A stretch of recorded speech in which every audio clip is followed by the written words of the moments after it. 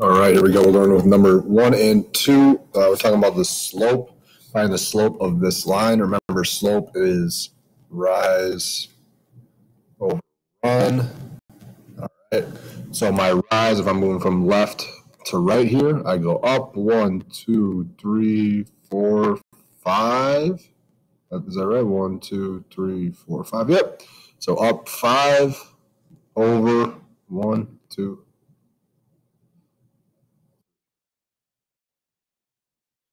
Slope is 5 over 3. All right, and number 2, you'll see that it's just a horizontal line. All right, obviously I'm not going up and down at all. I am going right 3, so that's 0 over 3. Well, that slope is just 0. And that's every single time that there is a horizontal slope, or excuse me, horizontal line. All right. Here, it looks like if I'm going from left to right, remember, left to right, I'm going down 1, right, 1, 2, 3, 4, 5. So negative 1, right 5, so negative 1 over 5. And here it looks like I'm just going up. I'm going up 1, 2, 3, 4. So it's 4 over 0, which is undefined. Remember that anytime it's a vertical line like this, your slope is going to be undefined. All right, I'll keep going. Let's talk about the slope between 2 points. To find the slope between 2 points, remember I do y2 minus y1 over x2 minus x1. So I want to label my points x1, y1, x2, y2, and throw what I know. y2, negative 10 minus y1, which is 2. x2, 11 minus x1, which is negative 13, which becomes one big plus, like that. All right. Negative 10 minus 2, negative 12.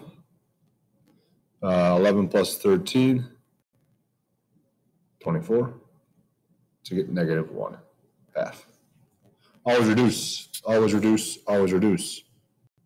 x1, y1, x2, y2, m equals y2, which is 19, minus y1, which is 11, over x2, which is negative 3, minus negative 13, so one big plus, equals, what that's going to be 30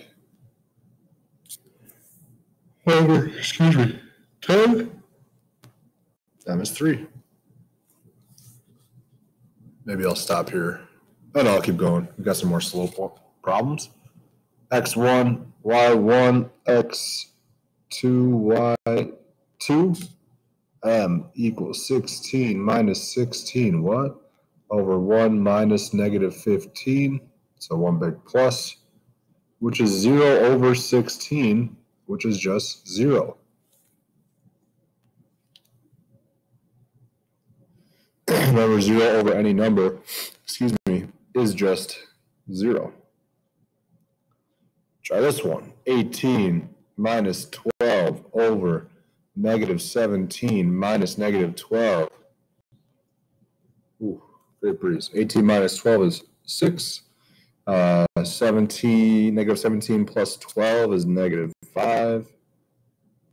So our slope is negative 6 over 5. Remember, I could write the negative sign on the top or the bottom. It still means the fraction is negative.